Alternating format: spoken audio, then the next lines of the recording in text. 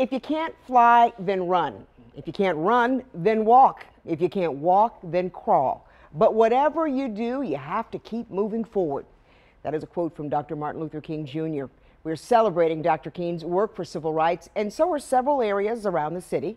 The American Visionary Art Museum celebrated Dr. King with a Wear Your Dream art activities, as well as a virtual spoken word poetry slam.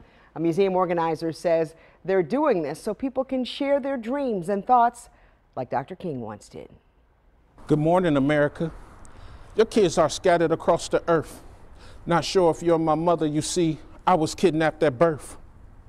Shipped and whipped in slave ships like the wretched of the earth. Stripped of all humanity, 3/5 human is what I'm worth. The museum also used the celebration to help America's next generation. The museum will be awarding $500 scholarships to city students who have incorporated compassionate actions into their daily lives. We've got details on that scholarship competition at WMER2news.com.